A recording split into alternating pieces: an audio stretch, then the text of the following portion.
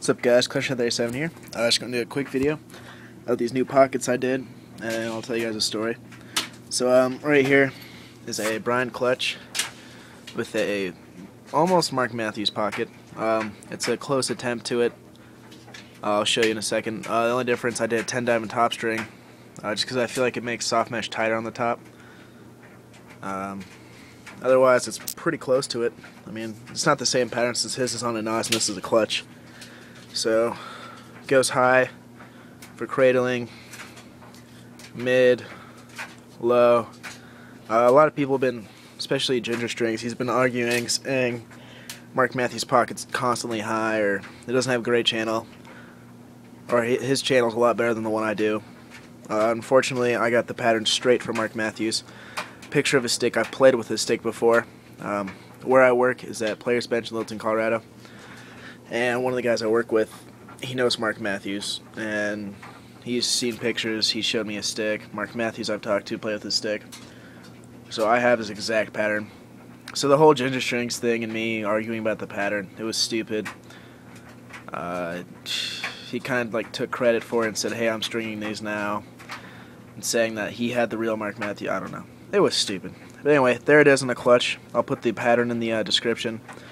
You can pretty much see the pattern, but I'll put it down in the description box or whatever. So there's that. It's on a side tie, just retaped it. Next, I'll show you my P34 on an Evolyte. It is not the exact P34, as many people will probably comment, because there's no rolled shooters or nylons. But otherwise, this is a P34, there's the knot. I don't know how it works yet, just got it. Hopefully it's going to work good. Nah, it's got a decent pocket. Hasn't even been touched a ball yet. Going shooting with friends tomorrow. And the shaft I have it on is a Maverick Phoenix. The Maverick Phoenix shaft, I know nothing about it. I was just messing around at work with one of like the company sticks, I guess. It's just one that we strung up and put on a shaft to play with, and I really like the feel of it.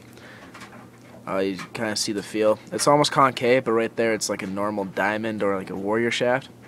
It's really cool. Tape the butt end. Gotta put some more tape on it.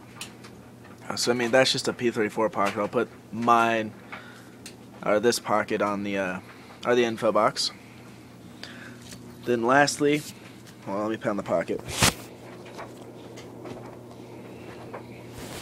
Lastly, I have a Scott Rogers Nemesis pocket. That's on a Nemesis light. This is a little different than his. His is mark mesh, and his shooting strings, I believe, are one lower, and he has a deeper pocket. No, he doesn't. This is the exact pocket. His shooting strings are just one lower, or one row lower. I did this just because one lower it's insanely whippy, but it's incredible. I'm pretty sure he just uses Nemesis, but they're both the same head. There's the pocket. It's not broken in at all. I need to work with it. Pound it some more. Channel shot, not the greatest. So I mean, I just gotta work with it more, break it in more, make it perform. But I mean, I'll put that in the description box too. That's on a Warrior Diamond. I mean, those are just some new pockets I'm trying out before spring season, which is in a month. This is just my mess around stick now.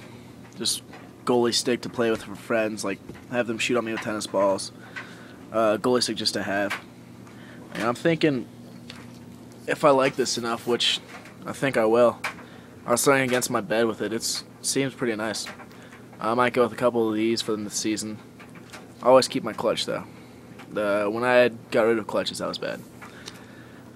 But those are the new pockets I've done recently that I've decided to do a video on. Yeah.